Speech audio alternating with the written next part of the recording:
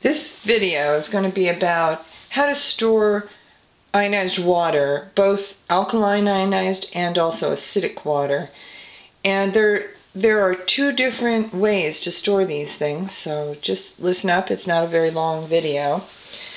If you have a water ionizer, you do need to know how to store the ionized water. Alright, first of all we'll start with acidic water because I need acidic water to store my electrodes of my meters, and I will keep acidic water, I'll keep the same acidic water for about a month, and then I'll switch it when I make fresh acidic water every month. I'll just switch it.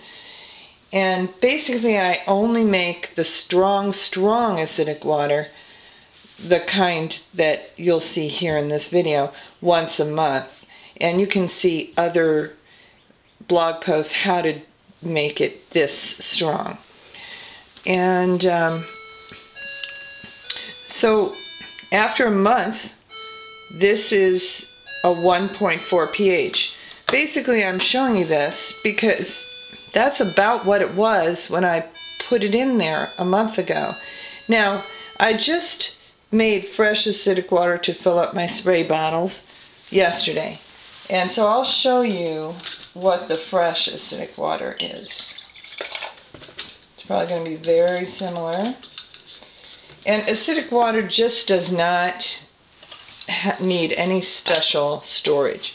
When it'll stay whatever you poured it until it evaporates, basically. Alright, so basically same, 1.4. Now that's a very low acidic water, and most things do not need that low acidic water. That acidic water is used for meter probes just to clean the calcium off the probes. It helps me to not have to clean them quite as much as ordinarily I would. Alright, well, I can just pour this acidic water back in the spray bottle. Now I have one of these spray bottles for every bathroom, one for the kitchen, one for the laundry room. And they're very handy. You can use them to just spray on the toilet, spray on the countertops and whatnot. And then, you know, it's a natural disinfectant.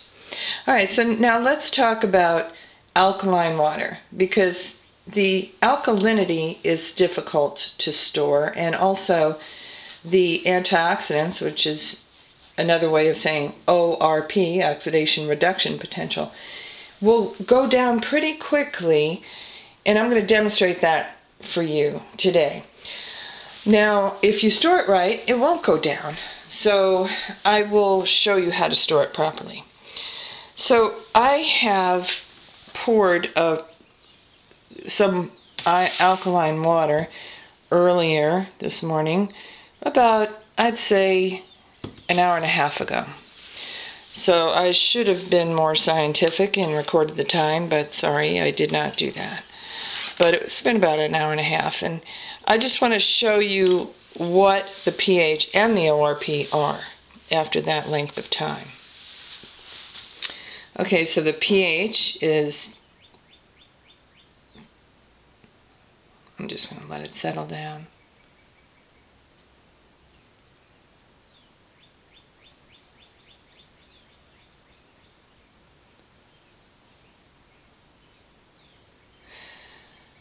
I'll say the pH is like 10.6. And the ORP, which is your antioxidants, the greater the negative number, the better, is about a negative 322, or negative 323. Now, I stored the ionized water in this container here earlier this morning, and this is a vacuum sealed container. It has a specially formed lid to cause there to be no air bubble inside. It also is double walled, commercial grade, food grade stainless. So it's kind of like a thermos. And let me pour some in a glass. and test it. And basically this is the same water that I poured in the other glass, but it's just been stored properly in this stainless bottle. Let's see what we've got.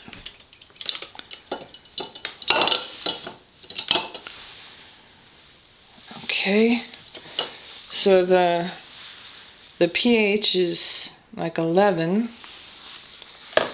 and the ORP is up above -600, so it's pretty high.